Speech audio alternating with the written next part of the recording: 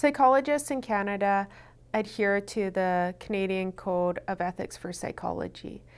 This code is broken down into 4 parts. First, that psychologists will respect the dignity of an individual.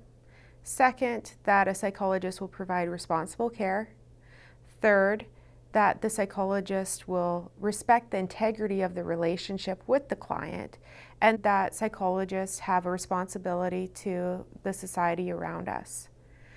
These 4 things not only influence therapy, but they also influence confidentiality. Confidentiality is really important for people to understand. And when a client comes in for their first session, we are going to clearly discuss that with them. There are times when there are limits to confidentiality, and they're really based on these 4 principles.